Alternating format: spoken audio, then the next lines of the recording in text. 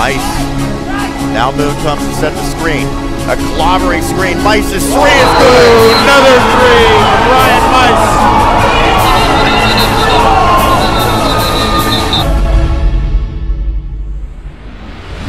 This is the Westmoreland on the Hardwood Podcast on the Westmoreland Sports Network.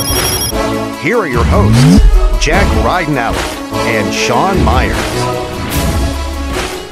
We welcome you into another edition of the Westmoreland on the Hardwood Podcast here on the Westmoreland Sports Network YouTube channel. Sean Meyers, Jack Ridenour here. Jack, first off, welcome for the first time this season. I know you're very excited to talk about some high school hoops. So what have you been enjoying? What have you been noticing so far about a month now into this season?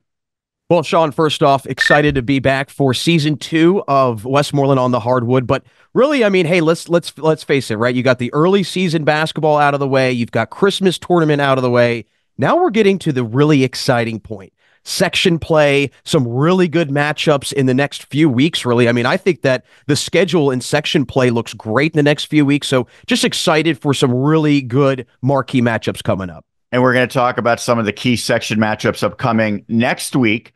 But we also have plenty to get to. We have the plays of the week and our team of the week. It's the Greensburg Salem girls who have coming off speaking of holiday tournaments, they had a nice little trip down south and were very successful in Florida. So we'll discuss them further, but let's start with our starting five, our biggest takeaways from the past 10 days or so, since this is kind of a unique time of year. We're not doing our typical Sunday filming schedule.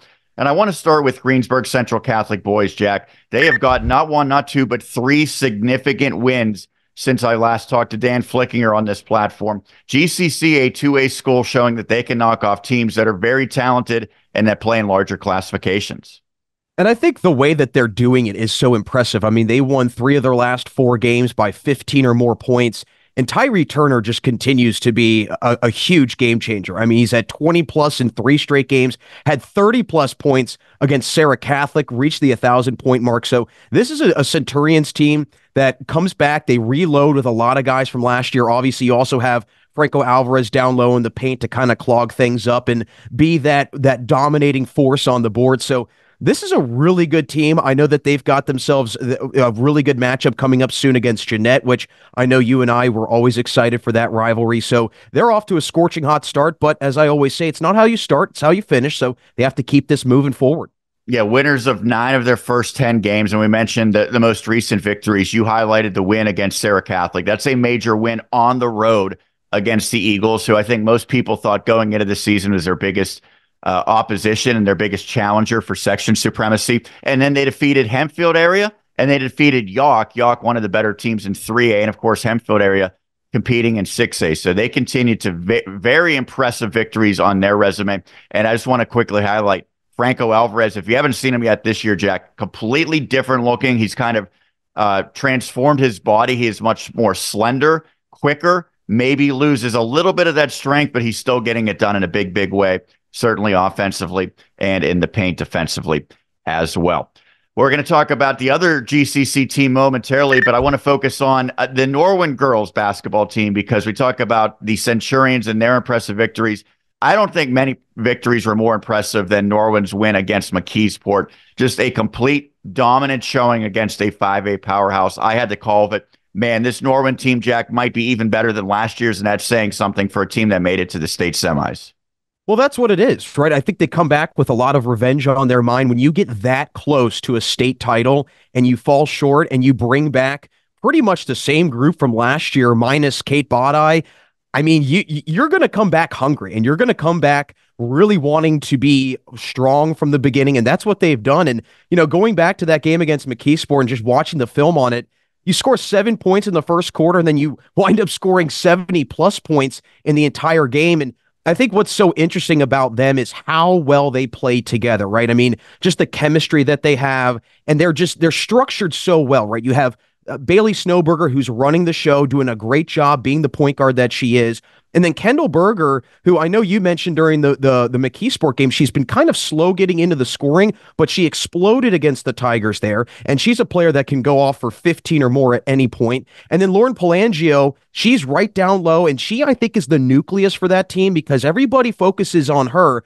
And then you forget about the other players. So when you've got that much depth, and I know Coach Brzezinski's got such a strong bench as well, that's going to really help them out down the road and just down the stretch of the season. One thing for them that I know in the past has been kind of maybe the one issue that they've had is just staying healthy. And I think if they can just stay healthy for the entire season, I mean, they're going to be a handful for anybody that goes up against them. Absolutely. They've been playing without Kendra Williams. The hope is that maybe she's able to return late in the season, potentially once we get into postseason play. But yeah, they have been very, very impressive, despite the fact that they dropped a heartbreaker against Kennedy Catholic at the buzzer. That's really not going to probably hurt their goals. Again, this is a team that's going to be a contender and probably a favorite in all of 6A. Well, when I talk about Norwin girls basketball, I always think about Greensburg Central Catholic's girls because there's some tie-ins. Some of the stars for the Centurions would have played for Norwin if they stayed in the home district. And GCC's off to a great start as well. They, much like Norwin, reached the state semis last year. And one of their key components, Maya Morgan, reached a milestone. She got 1,000 points earlier this week, Jack, in an impressive victory. She has had a great career, and the Centurions have had a great start to 23-24. Yeah, and not to mention, it's kind of cool that she just reached 1,000 points, and then over for the boys, Tyree Turner just reached 1,000 points. So basketball is off to a great start for the GCC community, but she's a Cal U commit, so we'll get to see her a lot moving forward when she goes up against Seton Hill. But I read a little article that's very interesting. She's a Sabrina Ionescu fan, great score in the WNBA, and let's face it, this is a huge scoring milestone for Morgan for sure. Yeah, and it came against Cannon McMillan, which is a 6A opponent. GCC is a 2A school. Centurions won that one, by the way, at Cal U, which is ironic, as you mentioned, 44-35 in favor of GCC. They've had some blowout victories against teams that are around the same size as them, so they're playing up and playing not just WPIAL foes, but they've gone out of state to play some really good competition. Coach Scattell certainly testing his team, but players like Maya Morgan certainly have answered that challenge so far this year. Well, how about the Southmoreland Scotties boys basketball team? We knew they would be good. I don't think we knew they would be this good this early. They have been off to an incredible start, perfect to this point of the season. And certainly we think of Ty Keffer as leading the way, Jack, but this is more than just a one-man show at this point. With that resume and that record, it proves that they have a lot of talent and a lot of balance on the team.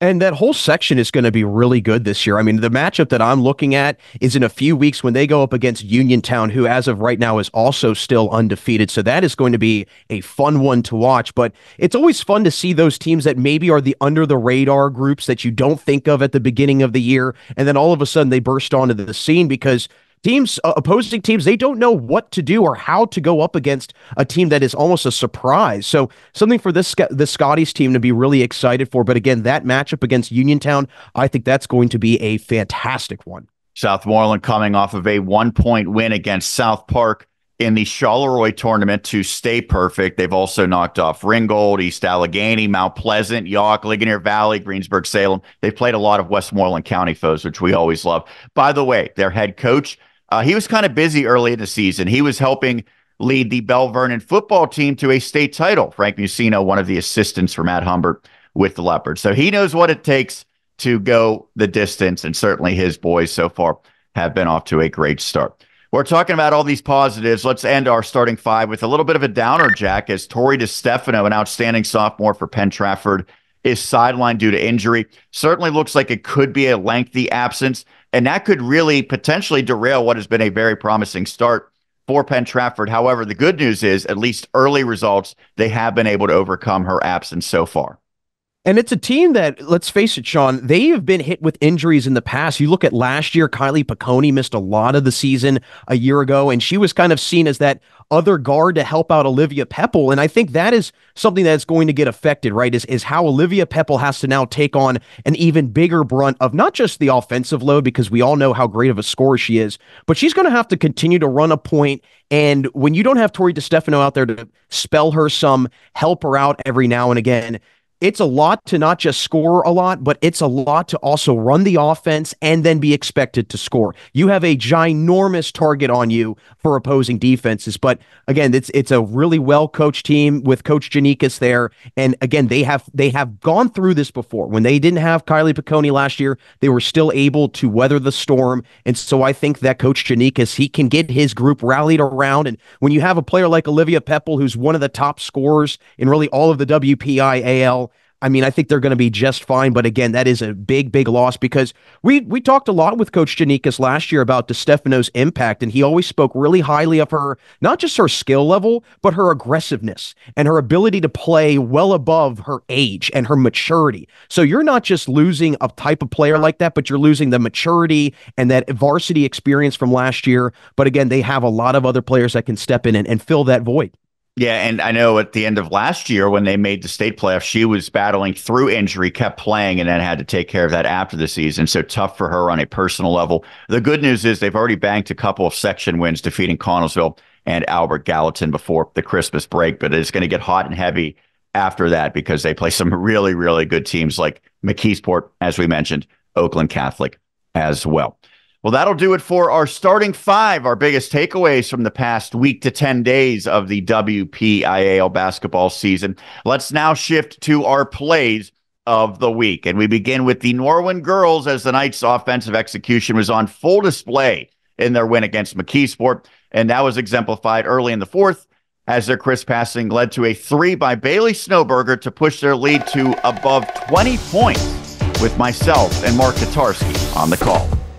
The move. I think it's great for him. AMCC competing with the likes of Greensburg and LaRoche. Cobus, maybe beautiful ball movement, and Snowberger again the beneficiary. She's got 9. Boy, is that fun to watch. Great stuff there from Norwin, and whether you're a fan of the Knights or not, if you're a fan of basketball, you love seeing a play like that. Swinging it around, I think every girl touched the ball in a span of about 3 seconds leads to an open three. Of course, it's all for naught if you don't knock it down, but Bailey Snowberger, not a big, prolific scorer. Certainly she can fill it when she gets the opportunity. So congrats to her, and congrats to the Knights. Well, speaking about three-pointers, we will continue plays of the week with the Seton Hill University men's basketball team, and it was the Griffins who trailed for most of their matchup against Mansfield last Tuesday. But it was Ryan Meiss who willed Seton Hill to the comeback victory. The senior hit a pair of three-pointers in the final 80 seconds of play, sending Seton Hill into the holiday break on a high note with a 74-70 win, with myself and Roger Downs providing the commentary. And the rebound by Slaventis. Griffins can tie or take the lead. Meiss for the lead. It's good. Seton Hill has the 71-70 advantage, courtesy of Ryan Meiss. Meiss. Now Moon comes to set the screen. A clobbering screen. Meiss's three is good. Ooh, another three from Ryan Meiss.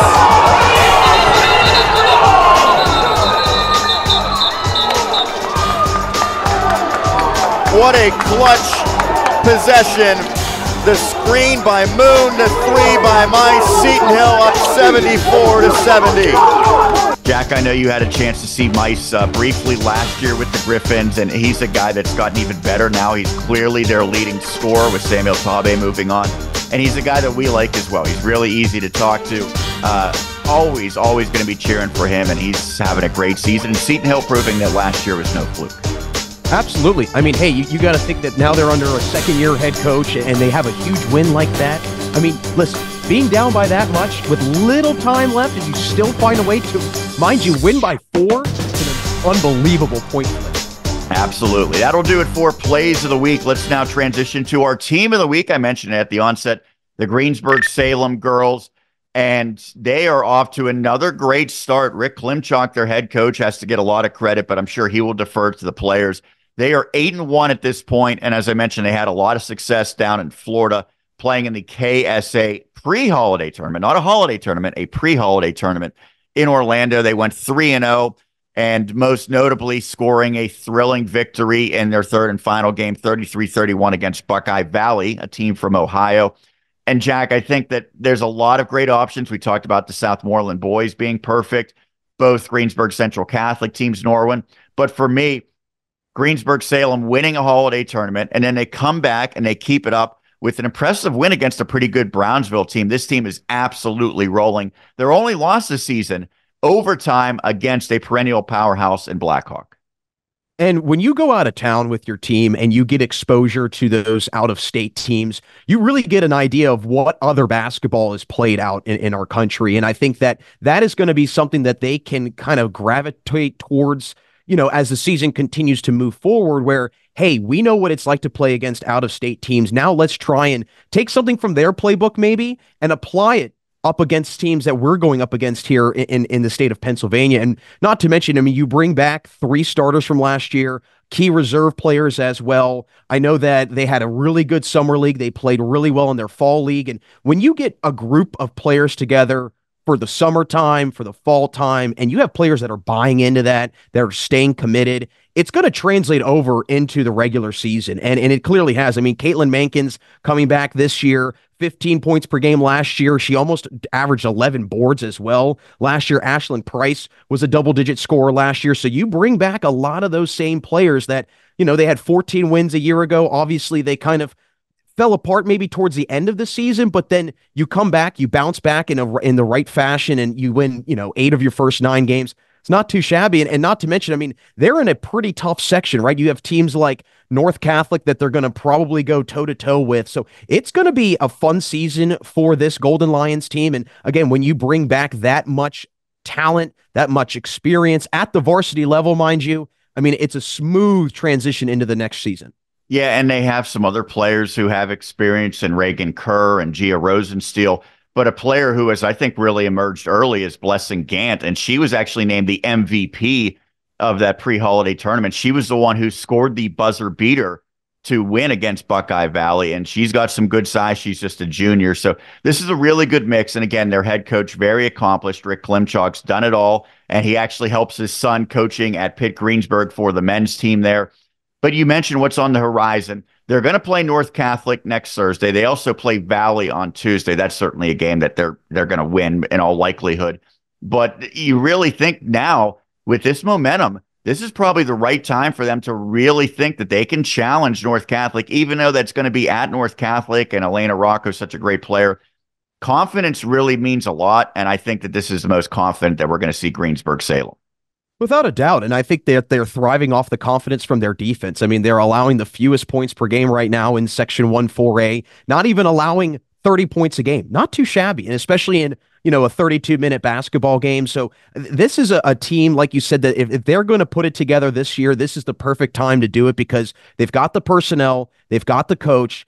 Everything is all the boxes are checked, right? Now it's a matter of applying that and continuing to carry that throughout the rest of the section play. And obviously North Catholic will be probably that marquee matchup that they have. But let's face it, right? Teams like Highlands and Dairy Area, they can also make some noise as well. So Greensburg Salem, it's not going to be an easy road, but the way that they've been playing as of lately, they're making it look a lot easier than it is. Real quick question for you, Jack. They were down, as I mentioned, in Orlando. They took in an NBA game to see the Magic. I don't remember who they played, maybe the Heat. Give me a quick bullet point on the Orlando Magic as an NBA enthusiast like you are. Well, they've got the Wagner brothers, Mo and Franz, and Franz has been playing unbelievable, almost 20 points per game. Mo Wagner, also a nice piece. The Magic, they might make some noise towards the end of the season, my friend. You didn't even mention their best player out of Duke. Come on, you don't know? Paolo Banchero. Of course. Well, they've got him. And hey, listen, it's a good team. And not Cole to mention Anthony? Cole Anthony. Hey, when you've got Cole Anthony on your team scoring the way that he scores, not too shabby. Okay, this isn't an NBA podcast. It's okay. We'll talk more about Westmoreland County teams. I just wanted to get your quick NBA opinion there. So we talk about Greensburg Salem and their matchup coming ahead. Let's look at the matchups upcoming this week. And there's, again, a lot of key section matchups now that the teams are kind of putting the non-section behind them. We'll start on the boys' side and begin on Tuesday. And again, keep in mind that Monday is the holiday, so it's going to be very heavy for both boys and girls on Tuesday and even into Wednesday. Tuesday, a game that we will have the broadcast coverage of, Penn Trafford at Franklin Regional in a matchup in Class 5A between the Warriors and the Panthers. Both those teams off to good starts. Certainly Franklin Regional playing at a very high level. Kiski area at Greater Latrobe in that same section as well. The Cavaliers boys were our team of the week in our first show this season. Wednesday, Southmoreland will look to stay perfect as the Scotties will go to play at Bell Vernon, a very difficult environment there, although Quentin Martin not playing this year for the Leopards, but Zion Moore still a terrific player. And Derry area at Burrell, the Buccaneers off to an incredible start under Coach Fantuzzo. They seem to be legit, but they will have their hands full against the Trojans. Listen to this slate on Friday, Jack. Some really, really good ones. Franklin Regional at Kiski area. Again, that same section in 5A that we highlight. Bell Vernon area at Uniontown. You mentioned that the Red Raiders have been terrific this season. Elizabeth Forward at Southmoreland. The Scotties, we just talked about how great they are. EF is a solid team as well. Valley at Ligonier. That is a Westmoreland County battle. And then the one that we always talk about, Greensburg Central Catholic at Jeanette. Two teams that are off to good starts. They both have section victories against Sarah Catholic. Throw out the record book when it's Centurions and Jayhawks. Always some intriguing storylines in that matchup. On the girls' side, Norwin at North Allegheny. This could be the matchup that potentially is played down at the Pete for the championship in early March. But for now, it's just a crucial regular season section matchup. Keep in mind, last year it was North Allegheny who beat Norwin in the WPIAL semifinals. But then Norwin got vengeance, eliminating NA in the state quarterfinals. Also on Tuesday, Valley at Greensburg Salem. Thursday's action, Greensburg Salem at North Catholic that we talked about. Bell Vernon at Southmoreland. Burrell at Shadyside Academy. The Buccaneers girls, much like the boys, off to an outstanding start. Greensburg Central Catholic at Sarah Catholic. That also might be a championship preview in 2A. Franklin Regional at Kiski area on Friday. GCC at North Catholic non-section on Saturday. And then a couple of college matchups that we will have coverage of on WSN. Wednesday, Millersville at Seton Hill. That is PSAC cross-divisional play. And then the opener for the PSAC West for the Griffins on Saturday as they welcome Slippery Rock again. Another game that we will have coverage of. That's both for the men's and women's. They play double headers in the PSAC. Packed schedule, certainly, Jack. What stands out for you?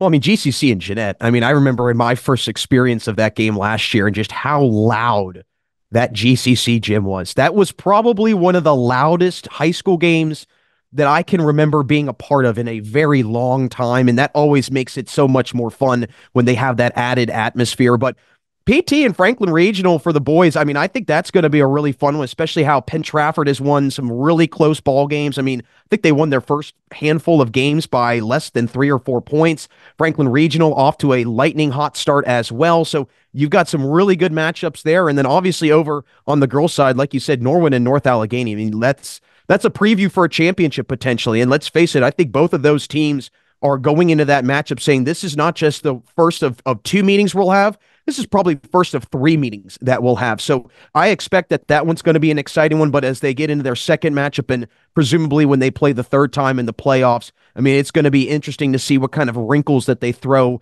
into their offense. But then obviously the college side of things as well. I mean, Seton Hill, boys and girls, or men's and women's off to great starts. And obviously the men's have a lot to try and build off of on their exciting win earlier this season against Mansfield. So a lot of really good stuff. And again, we're getting it at the beginning of January. So I can only imagine what the end of January and the beginning of February is going to look like. Yeah, already some really crucial matchups, certainly as section play, as we mentioned, gets ratcheted up once we head out of the holiday break. Well, Jack, that's going to do it for this edition of the Westmoreland on the Hardwood podcast. Of course, you can check us out each and every week. We'll try to get back to a more traditional Saturday, Sunday schedule, hopefully after the first week of January, and keep on bringing this out each and every week all throughout the regular season. But for now, we'll put a bow on this one for my colleague, Jack Ridenour, Sean Meyers saying thank you so much for tuning in.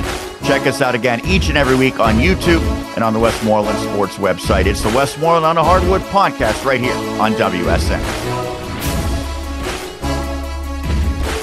This is the Westmoreland on the Hardwood podcast on the Westmoreland Sports Network.